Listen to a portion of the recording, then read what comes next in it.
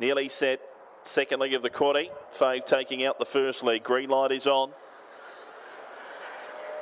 Set race 6. Racing, Demon Flyer away okay off the inside. Good speed from Moth Rocks and coming across. Good Chat Wispy. They meet the first turn. Going through to lead Moth Rocks, but Demon Flyer hugged the fence and now Demon Flyer took over. Got out by 2.5. Moth Rocks, Good Chat Wispy, another length Western Blazer. Then Ratified, Nike Apache out the back, but along the side, Demon Flyer 4 or 5 in front. Moth Rocks in second, then Good Chat Wispy. Further back to Western Blazer, but around the turn, it's Demon Flyer in front and Demon Flyer won it. Demon Flyer first, Good Chat Wispy got into second ahead of Moth Rocks in Western Blazer. A break to Ratified and Nike Apache in 29 and 98. That's a good run from Demon Flyer. 3 runs down the straight at Healesville, back to the 2 turns here at Geelong.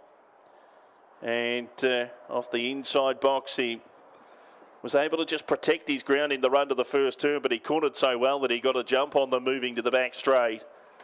And he's been able to run on and score impressively. 29.95 the run, 1, 8, 3 and 7 after race number 6.